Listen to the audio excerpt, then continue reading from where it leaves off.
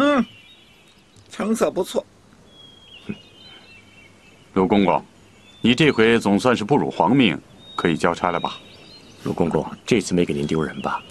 哎，对了，陶家今儿个也出窑吧？不知道啊。怎么到现在还没动静啊？兴许是没烧出来吧。不会，陶家二少爷是个硬汉子，成不成他都会来的。县长大人，他们来了。谁来了？陶家的。啊，好，请进来。哎。轻点，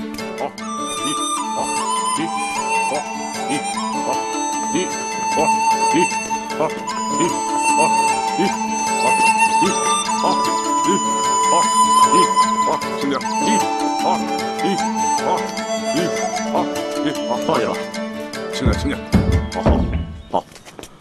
陆公公，魏县长，赵师伯，你们请验货吧。好。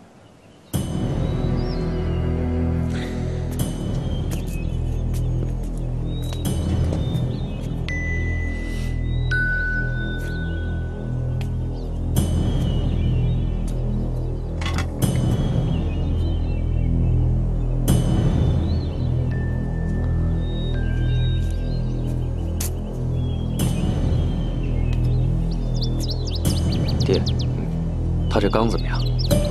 不错，而且是相当的不错呀。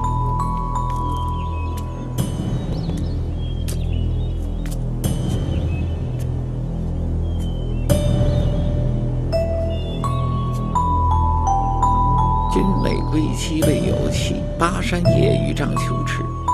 何当共剪西窗烛，却话巴山月与诗。嘿嘿，好话，好诗。韦县长，你们怎么看？我看这些成色都不错。赵老板，您说呢？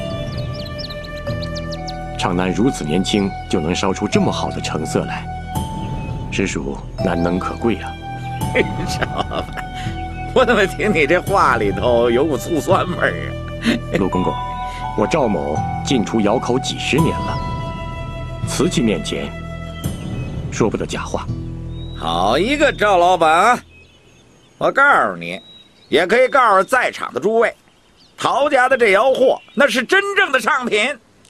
古人云：“青花有五彩，色泽浓淡不一，能分出头浓、正浓、二浓、正淡、影淡5个层次的色阶来。而康熙的青花则更精妙，能分出7色、9色之多。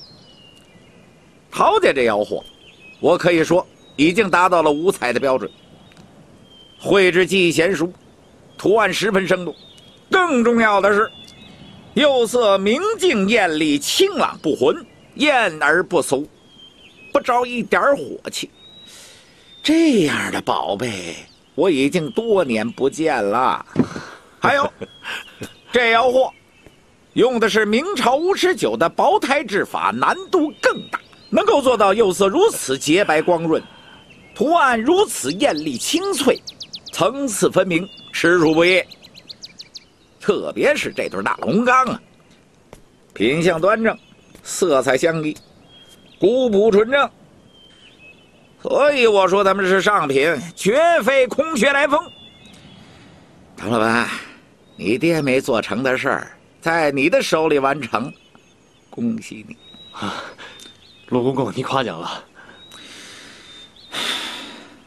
从我大清雍正4年算起，朝廷派唐英到景德镇驻场，乾隆2年让他总理陶，前后管理陶瓷业近30年，写成《陶冶图说》《陶人心语》等书，将景德镇的陶瓷业发扬光大。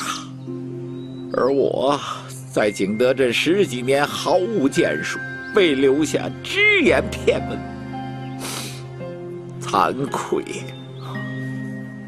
幸而陶昌南烧出了宝胎瓷祭红大龙缸，长了我这张老脸。陆公公，您过奖了。陶老板，你不必自谦，我说的话自然兑现。这窑货按御窑的价格，我都收了。好啊，多谢鲁公公。哦，鲁公公，我还有一个请求，不知道您能不能答应？说，我想把这对大龙缸留在家里祭奠父亲，我另外再烧一对给您送过来，行吗？不过那对大龙缸得跟这2口龙缸一模一样。您放心，肯定是一模一样。要是不行的话，您当场给砸了，我再给您把这对给送过来。好，张老板，景德镇你可是有对手喽。很多年以来，景德镇没人能烧出如此出色的东西了，真是后生可畏啊！长南，你可以告慰你父亲在天之灵了。告辞。张老板也不得不服气啊。是啊。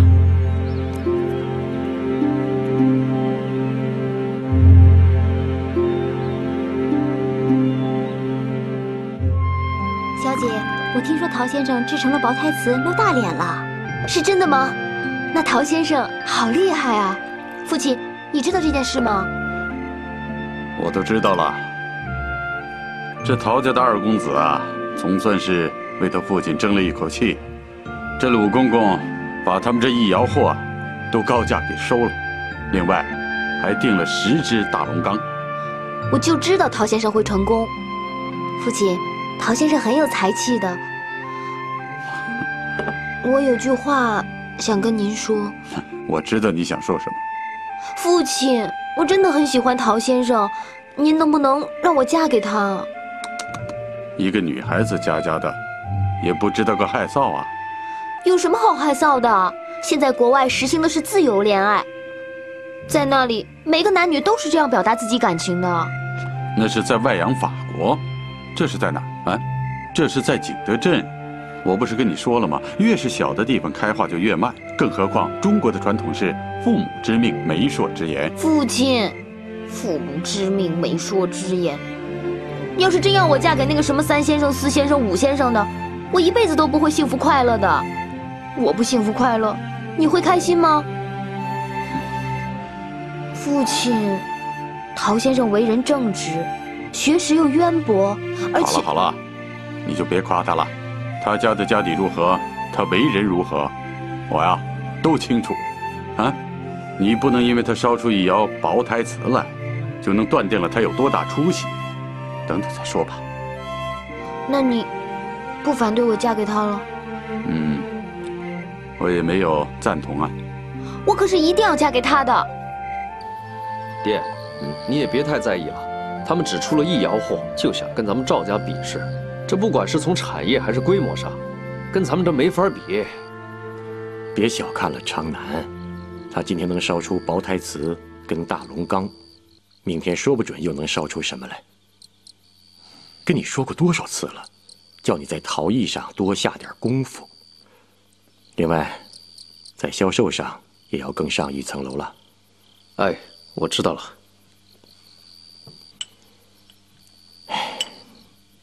看你年纪也不小了，也该成家了。爹已经托人到南昌去给你相亲了。爹，您就别给我找了。怎么，心里有人了？我觉得那个魏小姐就挺好的。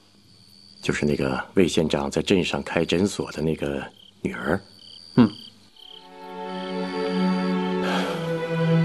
人嘛是长得不错，我就是看不惯她那身打扮。爹，人家是留洋回来的，您看久了，慢慢就习惯了。好吧，改天爹去找魏县长说说去。哎。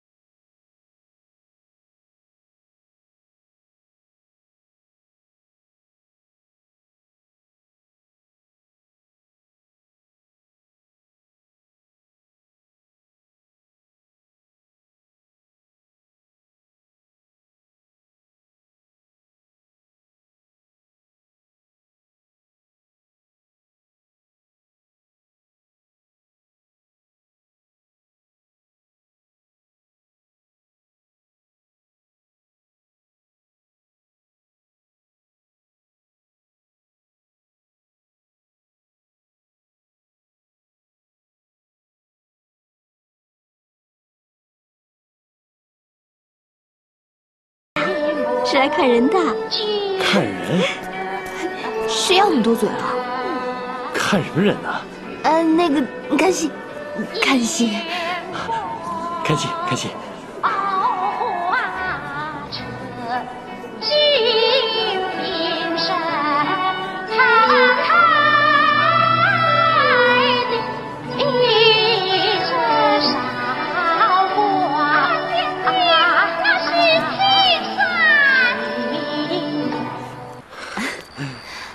这些天店里的生意怎么样？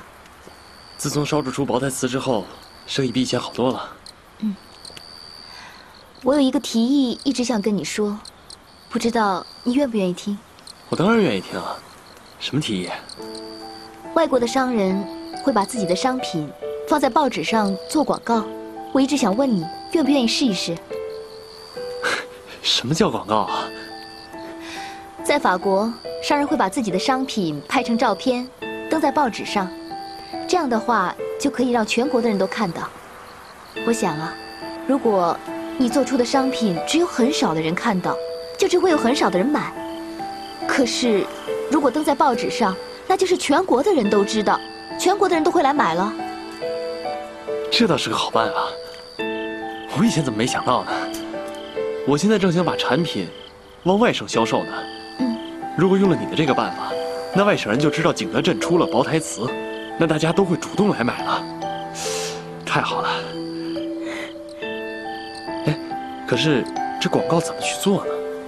那很简单啊，我都想好了。南昌就有报纸，我有个留学的朋友是《张玉报》的编辑，要不我们去找他，看看怎么登广告。好啊。不过得先把你的那些瓷器拍成照片才行。要是你不嫌弃的话，就由我来拍好了。那就拜托魏小姐了。那你还不赶快谢我？哦。笑声这厢有礼了。免礼免礼，辞座。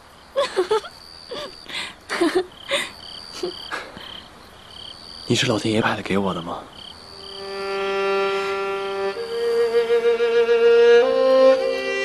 陶先生，有件事，我一直想亲口问问你。什么事儿？我听巧儿说，你和赵小姐从小就定了娃娃亲。我也知道你们已经退了亲，可是我还是想亲口问问你，这到底是不是真的？是真的。其实如意是个心地很好的女孩，我们从小一起长大，我一直像对待亲妹妹一样爱护她。我希望她将来能够找到一个真正爱她的人。从我第一次来到这个镇上，就可以感觉她看我的眼神充满了怨恨。我也发现她真的很喜欢你。我只是希望我们的感情不要对她造成伤害。吴先生说过一句话：该去的终将会去，该来的终将会来。人生就是一场缘分，如意她应该会理解。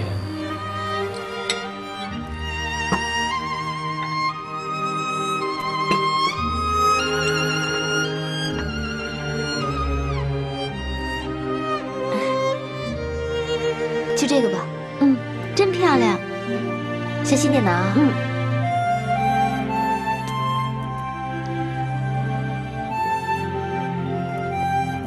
巧儿，你帮我放在那个桌子上，靠边放。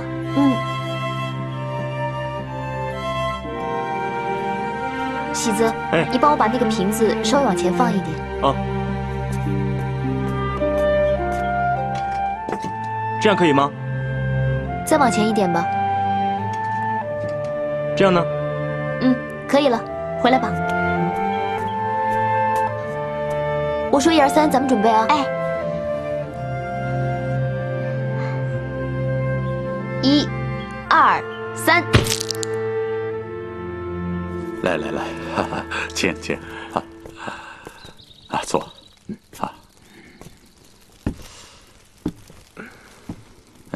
这大冷的天儿，赵老板找我，你有何贵干呢？有个事儿啊，想跟魏县长商量商量。啊，请说。魏县长，不知道你们家千金已经许配给别人没有？哦，还没有。这小女在外洋法国读了几年书，思想新潮，口口声声说要自由恋爱，真让人头疼啊！是啊，现在的年轻人呐，就是这样，满嘴都是新名词儿。她今年多大了？虚岁19。哦，我们家的如新呐，今年20了。我是想跟魏县长商量一下，你看我们家如新配不配得上你们家千金呢？你们家如新？是啊，上回你见过的。啊，是，我是见过，人长得挺清秀的。啊，赵老板，您别见怪啊，这事儿我还得问问小女。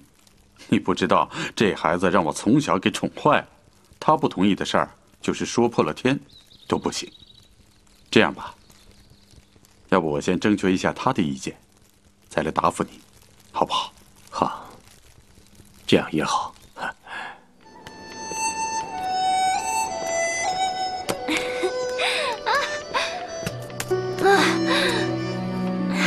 不冷吧？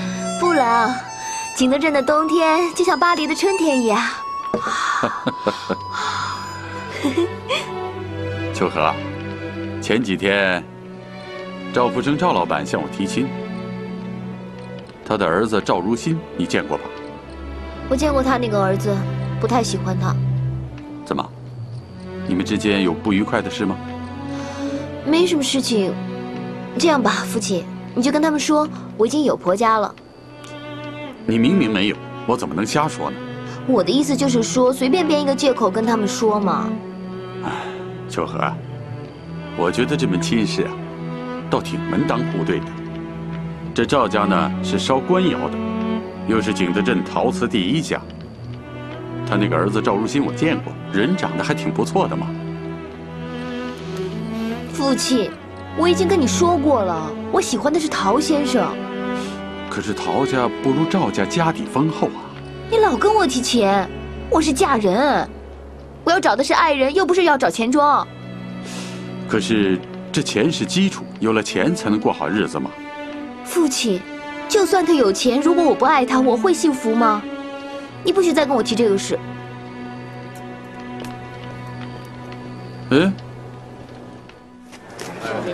来，好。哎，小心点啊！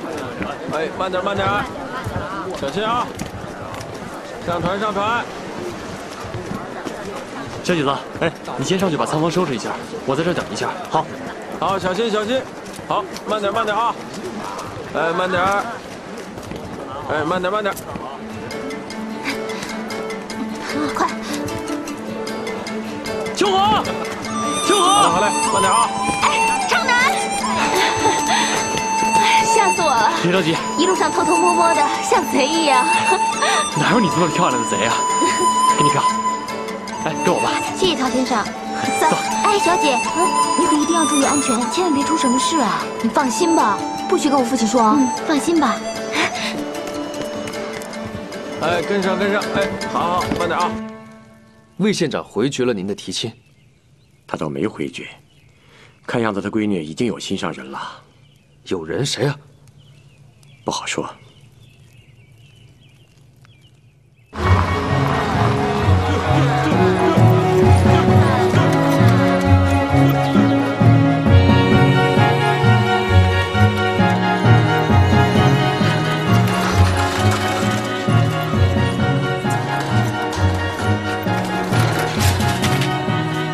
先生到了。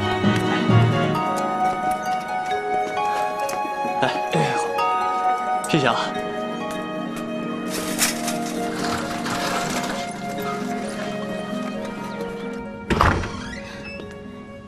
祥明，秋荷，哎呀，好久不见！你怎么也来南昌了？对啊，我来看你的。秋荷，你可是越来越漂亮了啊！你呀，是越来越会说话了。来，我介绍一位朋友，这是我同学秦祥明，这是陶昌南。你好，陶先生，幸会。好。陶先生他们家在景德镇是很有名的陶瓷商，他们做出了明代失传的薄胎瓷，想到你们这儿做广告。薄胎瓷，我还是头一次听说啊。广告我也是头一次听说。哎，你们带照片了吗？哦，带了，啊，都在这儿呢。好，来，坐。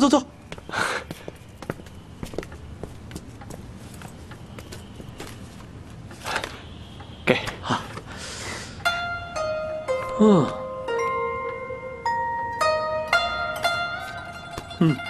好东西，嘿，真漂亮，真好。不过陶先生，这做广告的费用可很贵啊。没关系，再贵我也登。好，你给我点时间，我好好给你排版，下周一准见报。啊，那太好了。谢谢你啊，小敏。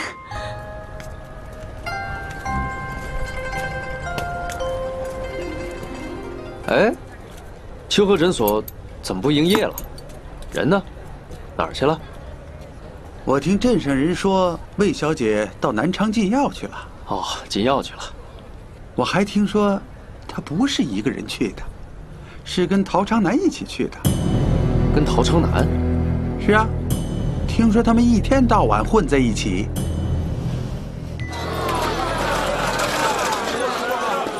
金林珠宝店，咱们进去看看。走。好啊。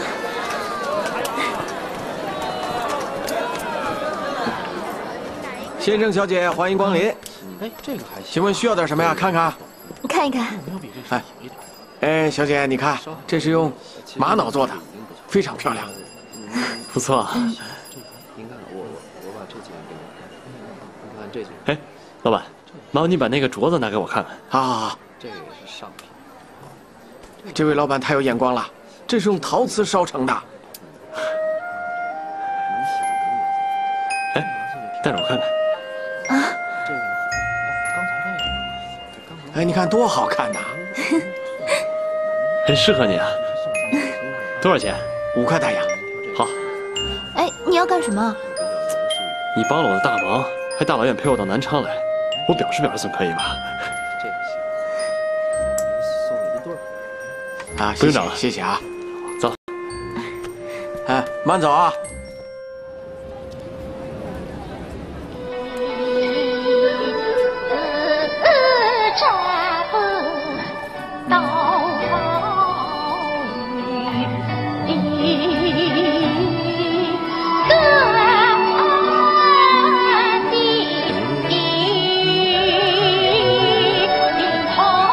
魏县长，这小妞的扮相不赖呀！啊，戏呀，戏好啊！我听说你对她挺有意思的，不知是真是假。哎，我只是喜欢看她的戏，偶尔来捧捧场。不是偶尔，反正是经常吧。哎，既然喜欢，不如把她收养房吧。啊！你看你那太太给你生了个丫头就不生了，你要把她弄回家了啊？兴许给你生个大胖小子，那不是双喜临门吗？恭恭见笑，见笑，开心开心。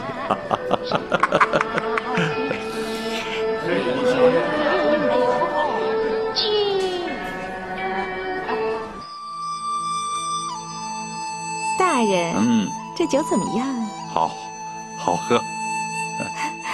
可惜啊，要是再放点话梅，这味道就更好了。这早在三国时期，这刘备和曹操就青梅煮酒论英雄啊！啊，大人，我听说您要把夫人从苏州接过来。是啊，这秋荷要定亲了，她不来能行吗？小姐要是出嫁，我要不要送礼呀？哎，你送什么礼呀？不要不要。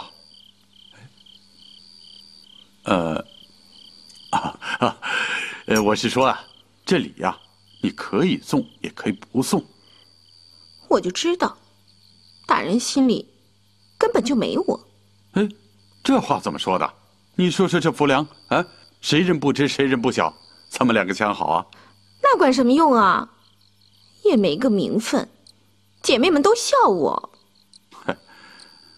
你说说，我是缺你吃，还是缺你穿，缺你住了呀？要名分干什么呀？再说那夫人虽有名分，这一年才见几回面。可我就是想要个名分。再说了，我也不能这样偷偷摸摸的跟你一辈子啊。好，等这个秋荷出嫁以后，我跟夫人说说，把你收个二房。轻着点啊！好嘞。大哥，来，快来看，快来看！啊，报纸寄过来了。我看，咱们的包台词全都登在上面了。你看这花纹拍得多细！这照片，它怎么就能放在这报纸上呢？真的神了！哎，你看，失传已久的吴氏酒青花包台词再现景德镇。你看，就连这花纹都拍得清清楚楚。请问，是，这就是盛昌陶瓷店吧？啊，对。请问您是？啊，我们是看了豫章日报上的广告，专门从南昌过来买包台词的。哟，快里边请，快里边请！来，倒茶。行。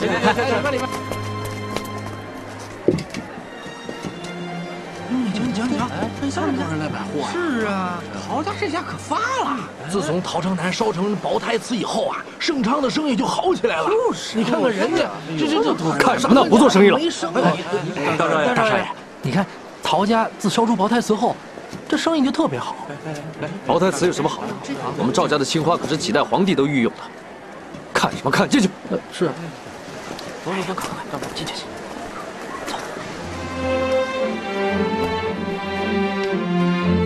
来吃啊！鱼来了，放这儿啊，趁热吃。长南啊，你累了，今天多吃点啊。来，娘，我自己来，你也吃。今天卖了多少货啊？这几个月烧的包台瓷啊，全都卖出去了，而且去年烧的那些人像瓷也全都卖出去了。是吗？赚了多少钱呢？薄胎瓷赚了20万，人像瓷赚得多一些，有30万。有这么多呢？这还是我刨掉所有的人工费、材料费，纯赚的钱。长南，我跟你爹成亲以来，30多年辛辛苦苦，还从来没有挣过这么多的钱。你给陶家长了脸，给我争了气呀！我觉得活得有劲儿，有盼头了。娘。其实儿子能取得今天的成就啊，也不是儿子一个人的功劳。像这个吴先生、秋荷，还有柴师傅，他们都帮了我很大忙。这些人呐，我们以后一定要致谢。河水不忘挖井人，咱们做人也不能忘恩负义呀。是，长南知道了。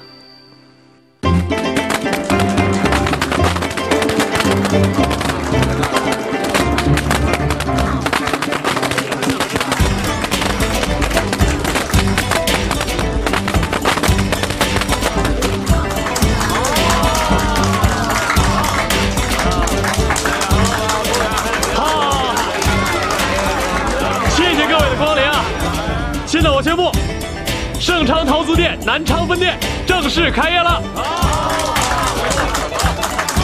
为了答谢各位的支持，本店呢酬宾3天，请各位随便看，请随便看看。你们请。老爷，窑里的吴先生来了。窑里的吴先生，快请。哎，去上茶。哎呀，吴先生，哎呀，魏县长，久违，请。哎呀，吴先生是世外高人呐，平时难谋一面，今天怎么想起光临寒舍了？县长大人，吴某这次登门求见，乃是受陶夫人之托，做个媒人，向贵府提亲。哦，这是陶长南的生辰八字，请县长大人过目。吴先生，请用茶。好。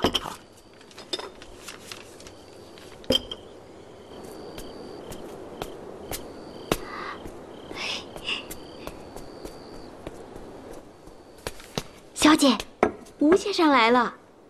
吴先生来了，他来干什么？他来给陶先生提亲来了。父亲答应了吗？哪有那么快呀？只有老爷同意了，他们才能交换生辰八字。然后呢，还要请算命先生给看看合不合。如果合了呢，才能下聘礼定亲。最后呀，才能定下成亲的日子。巧儿，你都快把我说晕了，去听听。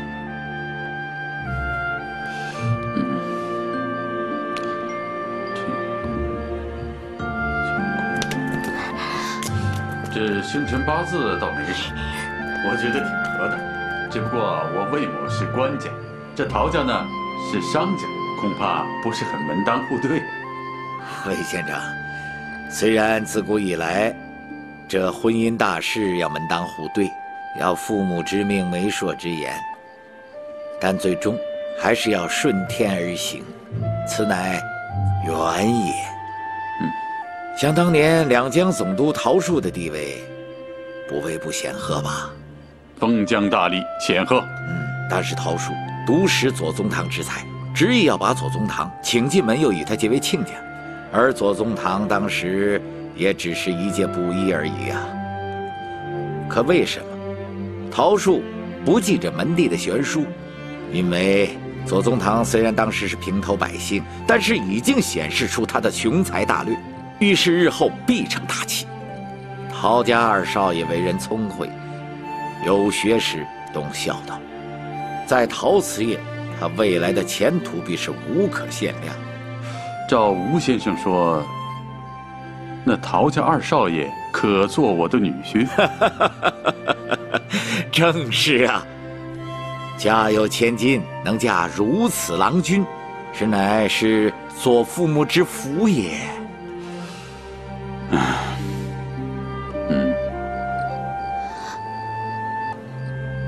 好，我就给吴先生这个面子，应了这门亲事。谢大人。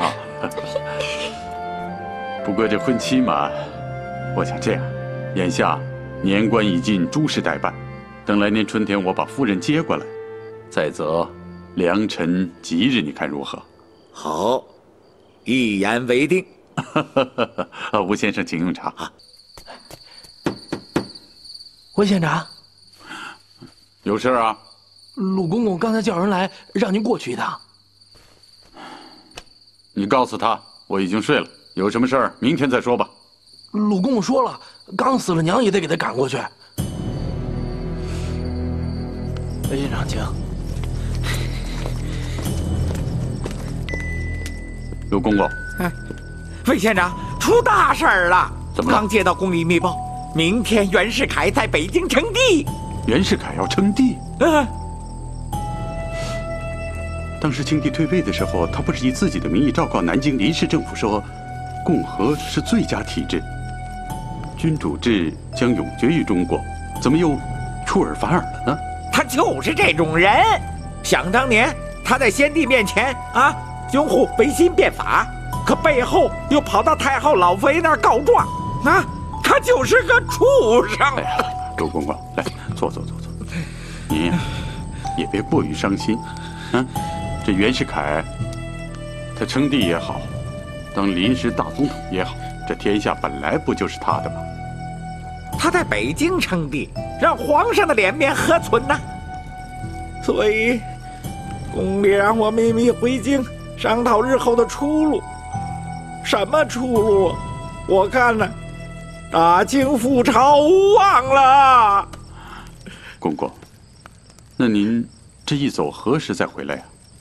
我估摸着是回不来了。反正这景德镇呐，我也待够了。魏老弟，你也好自为之吧。昌南，父亲说，如果他的县长当不下去了，我可能就要和他回苏州了。他带你回苏州？他说，如果我不走，绑也要把我绑回去。你不能走，你要是走的话，咱们俩的婚事怎么办？父亲说，等时局稳定了以后再说。我不想走，昌南，我想和你在一起。如果走了，不知道什么时候才能回来。没事，我现在就跟娘说去，咱们先把婚结了啊。这么急的话，陶夫人她会同意咱们的婚事吗？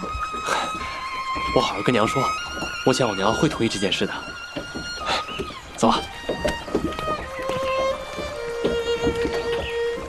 来，干杯！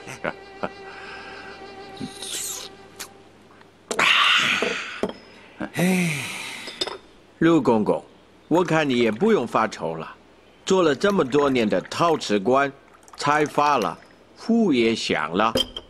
嗨，话是这么说呀，可回到宫里头啊，像我们这种人呢，还不如一条狗呢。那你可以跟那个历练营学买一所大房子，娶一房夫人，过你的神仙日子嘛。华莱士先生，对我有什么好的建议呢？你是朝廷命官，跟陆公公不太一样，你还可以做官呢。哦，是吗？那当然，你们做官是多么好的事，文书有事业写，办事有差异，打仗的时候有武将，你只需要坐在县衙里批批公文就完事了。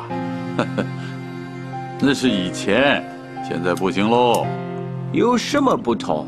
我看就是走过场而已。我在袁世凯内阁里有许多好朋友。县长大人，如果你需要什么帮助，尽管跟我说。当真？当然是真的。你只要能帮上我这个忙，魏某一定会重重谢你的。其实，我只要给他们写一封信，就能保住你这县长的官帽子。太好了，这个忙你一定要帮，这封信你一定要替我写。好啊，没问题。但是，县长大人，写这样的信需要钱。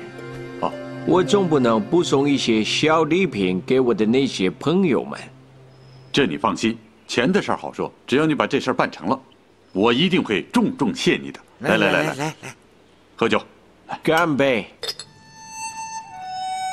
这事儿为什么要那么着急呢？因为我父亲可能要回到苏州待一段时间了。娘啊，你就答应了吧。本来呢，我是想让你们两个再多交往一段时间。既然现在你们主意已定，那就照你们的意思办吧。谢谢娘。谢谢陶夫人。成了亲就不能叫夫人了啊，要叫娘。我知道了。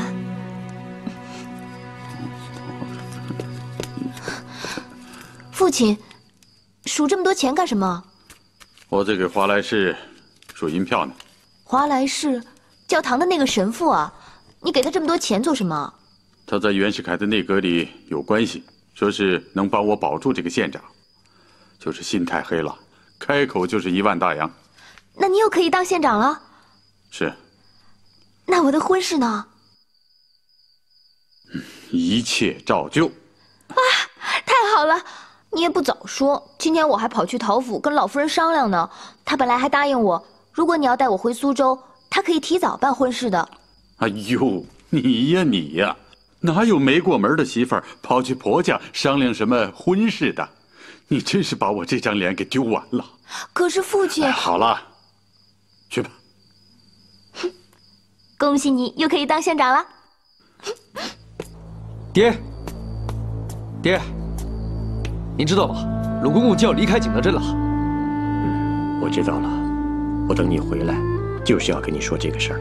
哦，听说最近宫里正在遣散太监，鲁公公这次回宫里，可能连宫门都进不去了。他这把年纪，上无父母，下无儿女，连个家都没有，怪可怜的。送送他吧。爹，他这一走啊，肯定再也回不来了。这种人送他干嘛呀？如今，不管怎么说，人家鲁公公对咱们赵家还是有恩的，知恩不图报，不跟禽兽一样。行，那您说吧，我送他到哪儿？南昌总可以了吧？不好，送到北京啊，这样他心里会舒服些的。还有啊，这趟到北京，务必到荣宝斋去一趟，到那儿去看看，中国的名词那儿都能见到，要博采众家之长，看看他们最近又烧出什么新花样来没有，自己长长见识。这银票带着，路上当盘缠。我记住了。